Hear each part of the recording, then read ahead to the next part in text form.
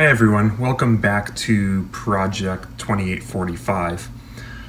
I've been thinking about and kicking around some ideas for the power supply, and since we need, a pretty strong, healthy voltage swing on the grids of the output tubes, we're going to need a preamp voltage of around 500 volts to start with on the driver. I'm looking at an arrangement here using a traditional bridge rectifier, and typically with this center tap transformer you can derive a positive, negative, and 0-volt supply, so a bipolar supply. However, what I was looking at is using this same arrangement, but by grounding the low side we can create essentially a V mid rail and a V out rail for the full voltage. So if this is 1,000 volts, say, V mid is going to sit right at 500 volts relative to our ground node. This seems pretty convenient and pretty economical, because with one rectifier, and I've been thinking about using, again, I'm showing diodes here. I may use a tube in the high positions. I may use a diode. I'm not entirely sure here. But with the economy of a single rectifier, we can get the 2 real voltage rails we need for the entire amplifier. That's at least the thinking.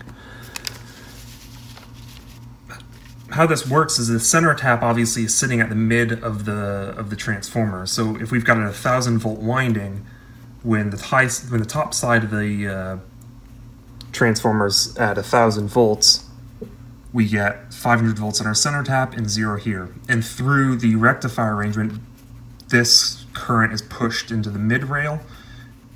This current is obviously pushed into the high side onto the top of the cap here.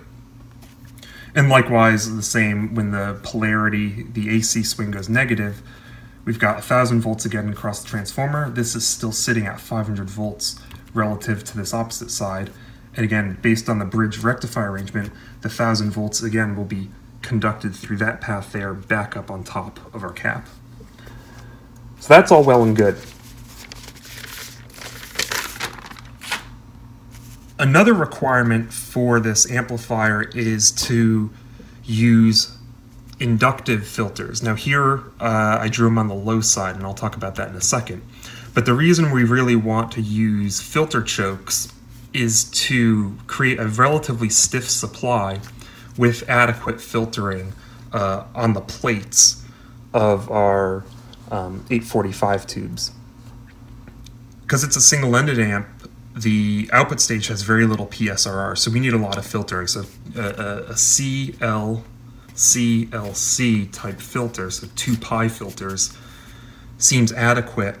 And appropriately set up, we should be getting hundreds of microvolts of RMS ripple on our high voltage supply. The chokes here are drawn on the low side because with a 1,000 volt or 1.1, 1.2 kilovolt supply, if these inductors are on the high side, the coils are sitting at that nominal high side DC voltage. However, these chokes are going to be bolted onto a case which must be earthed for safety. So the voltage differential between the coil and the core is going to be that full supply voltage.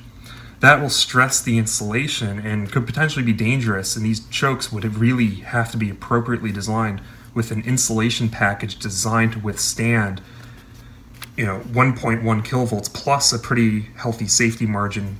The peak here is going to be maybe if this is a 1,000-volt transformer, 1,000 times square root of 2 is our peak voltage here, so that'd be 1,400 volts. So we need at least that plus an additional safety margin of insulation between the coil and the case or the core of this filter choke. That's a pretty substantial requirement, and it's going to be very hard to meet that and or expensive to build a filter choke that meets that requirement. So a much safer thing to do is actually move these chokes to the low side, and then our ground reference is actually after the chokes here. The DC current flowing through this low side back to the rectifier, and whatever AC voltage drop is across these inductors due to the filtering is going to appear here. So this node is going to float around relative to ground, and it's going to actually swing below ground with whatever DC voltage drop across the inductors due to the output current, plus the voltage drop, instantaneous ripple voltage drop across each inductor. So this node's going to be bouncing around pretty aggressively. That's okay. A little more analysis is needed, though, when we add this V mid rail. So the idea was, if I split my filtering into two sets of capacitors, or it could be four, that way I have a perfect center point, I can put my V mid rail out here and share on the low side these common chokes. So essentially, on the 1.1 kilovolt supply and my 550 volt mid rail supply for my preamp, I'm sharing filtering, which seems pretty economical. By the way, for some of the simulations, I've been using this tool. This is TINA TI, which is TI, or Texas Instruments' own SPICE tool. I've shown a quad of 5AR4 GZ34 rectifiers on the left. I'm not sure if I'm going to go that route yet, but really what I'm interested in with this arrangement is trying some experiments where I'm looking at, let's see if my mouse will show up, trying some arrangements here where I'm looking at really the ripple voltage and current into these main filter caps. These see majority of the ripple because we've got our peak EAC coming in, and then from the choke, although again it's drawn on the low side, we're going to be filtering that out. So this V mid rail seems pretty clever, and again economical, where we can share a filter choke and filter 550 volts, or our mid rail and our top rail simultaneously. However, after some further analysis, and again with help of the SPICE tools, this doesn't really work as we expect. And basically, if I take this circuit and redraw it, C2 and C4 here end up being in parallel with each other. This net has to be all the same voltage, right? It's a wire. So we end up getting something that actually looks like this from a filtering perspective. What ends up happening is we end up really only filtering the ripple on half of the supply between the positive in the center tap or the negative in the center tap. C2 in parallel with C4 are really just withstanding, again, half the voltage. So we've got 500 volts of DC across C2 and C4, and then another 500 volts to the top, which is our V out full rail. So really what happens with this arrangement is we're only filtering half of the supply, which really leads to inefficient use of our filter choke. We're not filtering our full V-full rail, we're only filtering essentially half of it. So we've got half ripple component riding on top of a half DC component.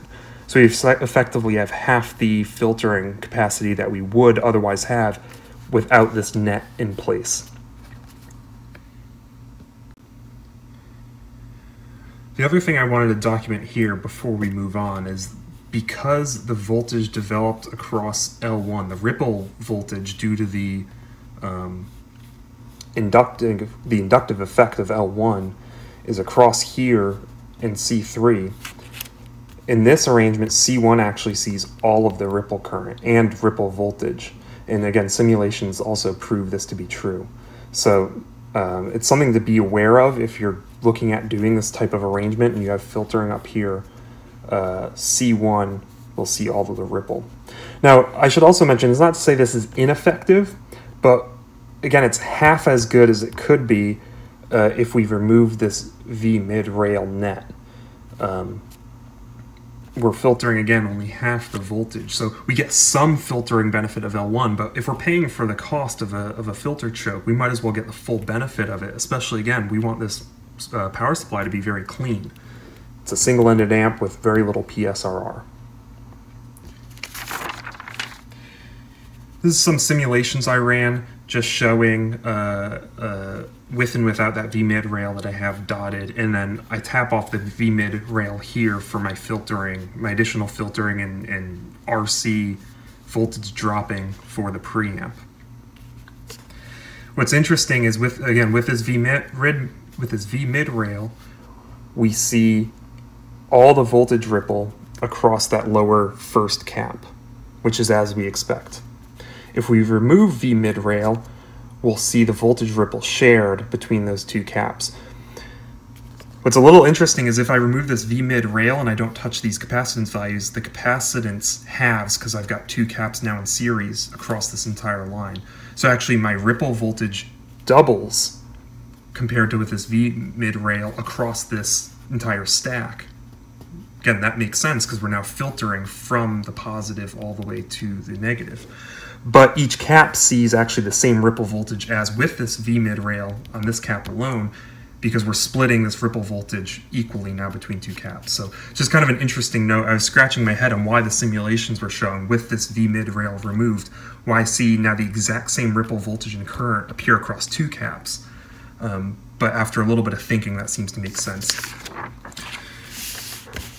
And these are just the results. This is showing how, it may be hard to see the lines, but cap current and voltage on that top cap. Again, no ripple voltage, or very little ripple voltage or current, but that bottom cap is seeing majority. And look, we're getting 779 milliamps peak to peak. And that's just a function because the voltage is so high. So we're going to get a lot of ripple current through that bottom cap.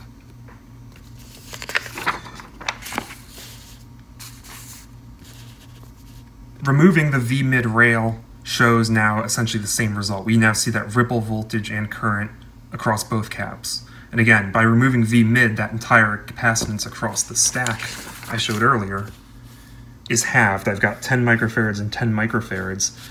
Without this V-mid rail, effectively I got 5 microfarads. So I double the ripple voltage, but per cap it's halved because I'm now sharing it equally across two caps. This is a page documenting in a little bit more detail. I'm actually coming up with a comparison between this V-mid rail and the ripple current and voltage developed across the single cap versus across the stack.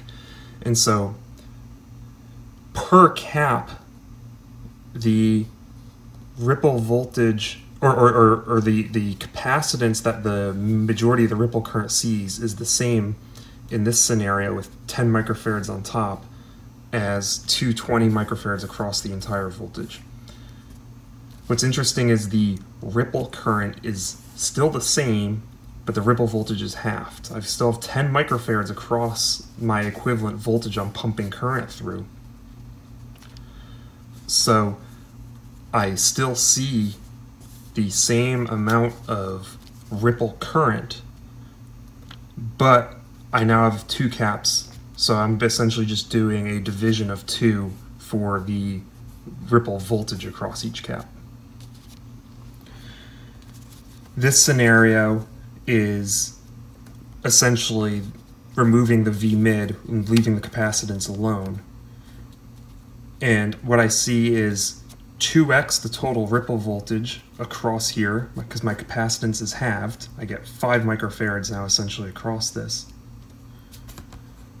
But my ripple current per cap is still the same as what I would see above. So it's a little bit of an odd scenario. You have to kind of it took me a little while to wrap my head around what was going on here and why during my different simulations I was seeing what appeared to be the same ripple voltage and currents as my first scenario with and without V-mid. But really it's a voltage division effect, or the fact that if I just remove V-mid rail, I see now half the capacitance, but I split up the ripple voltage due to these resistors sharing the voltage, equally sharing or balancing the voltage across each capacitor.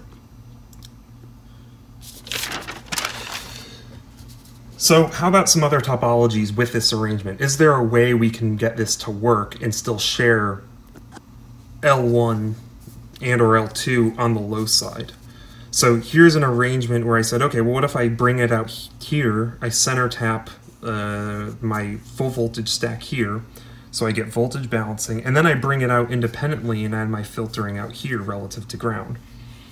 This is actually sort of like the same problem, but even worse, because now I've got L1 and L2 DC voltage and ripple voltage appearing across C2. Again, this node has to maintain the voltage, so I basically get the voltage drop across this capacitor, this inductor, and this inductor folded over and appearing across C2. It makes the problem way worse. And I actually drew it out here, how this arrangement effectively looks like this across C2. got C1 on top, C2 on the bottom, and then that tapping point, I've got a bunch of voltage drops, which again are noisy, carrying ripple current. So C2 has to deal with all of that, which actually increases, compared to that previous arrangement, the requirements of C2 quite significantly.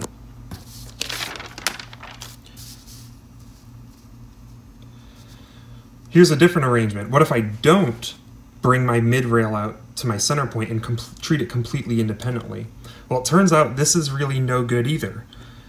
I end up having two paths that share a common impedance on L1. Again, this is all assuming L1's low side. That's a requirement I'm imposing on this design for a 1,000-volt power supply, and I think that's a very safe one to do. I would not recommend putting a filter choke on a full 1,000-volt, in series with a full 1,000-volt line. That's just doesn't, from a safety perspective and longevity perspective of that filter choke, it's not really advisable. But with this arrangement, now I've got ripple from my V-mid and ripple from my full rail pushed through this L1 inductor. So I've got crosstalk essentially between these two different loops. So this is gonna bump around V-full. I've got two moving power supplies, two noisy power supplies stacked on top of each other. And keep in mind the phase between these ripples is also different because the filtering is not necessarily the same. So you can get, very noisy, not just 60 cycle hum, but you can get, harmonics of 60 cycles depending on the phase difference between these two phases and how the noise adds up or cancels across that inductor. So that doesn't work either. The only way this arrangement really does work is if I move my inductor to the high side. So in that case, this arrangement will work, and you will get a half voltage and a full voltage, and you can filter this voltage relative to my ground point. And again, now this entire bus is ground. And the reason is I'm not sharing common impedance. This also does highlight why in power supply design, having long wires between different supplies that are sharing currents will develop the same problem. If I go back to my previous page, if we assume this L is very small and just inductance due to wiring, we have the same sort of problem, but it's minimized. Obviously, L1 in this case might be a 6 to 10 Henry choke, so that's a really massive voltage drop in common impedance. But the same story goes for here. Our wiring here should be well controlled, and we need to think about how these currents are going to cascade to minimize this and make each of these supplies as clean as possible. However, as I mentioned before, I do not want to put a filter choke on the high side, so this arrangement for my requirements will not work either. If I was doing a lower voltage supply, I might try this, but for 1,000 volts or over 1,000 volts, I think this arrangement is out. The last thing I want to comment on this that I've been thinking about is, again, moving the inductor to the low side can be done, not a problem, as long as I ground, and actually I didn't draw it in there, but my ground point is here. This node is moving around relative to earth ground. One thing that we do have to consider on startup is voltage drop across this inductor can make this node go negative and essentially reverse bias this capacitor for a very short period of time on startup. And again, if you do some simulations, they'll show this as well. If you just measure the voltage across this bottom C2 capacitor. So it's something to be aware of. So C2 and C1 should be sized appropriately for the inductance value used to try to ensure that this doesn't go negative, especially if you're using an aluminum electrolytic capacitor. One way around that, again, is sizing these appropriately, but if we want to be extra safe, we can make C1 and C2 maybe a film cap. And since these capacitance need to be lower in value anyway, because it's right after a rectifier and we don't want to stress our rectifier too badly, film caps are probably a good idea. And they can handle the pretty high ripple currents that we saw earlier much better than an aluminum electrolytic capacitor can. Their ESR and dissipation factor are much better than electrolytic capacitor. So that's something to keep in mind regardless of if I use that V-mid rail, which it looks like based on this analysis I'm not going to. But anytime you put a inductor on the low side and you're stacking capacitors in this manner, this node can fall below ground quicker than this node charges up to keep the total polarity across the capacitor in the correct orientation. Anyway, I hope that was instructional for some of you. It took me quite a while, and again, a lot of simulations to get that figured out. But for this design, I'm going to abandon then, as we started with this series, I'm going to completely abandon, I guess, this split rail design. It's not to say that it won't work. It's just with the components and the expensive inductors we want to use, we're not getting the full benefit, and we're not getting as clean of a power supply as we could be. So my guess as to right now, as far as how this design is probably going to play out, is I'm going to do a separate 1000 volt supply and a separate approximately 500 volt supply for the preamp. And that way I can filter both of those appropriately. Thanks for watching, and take care.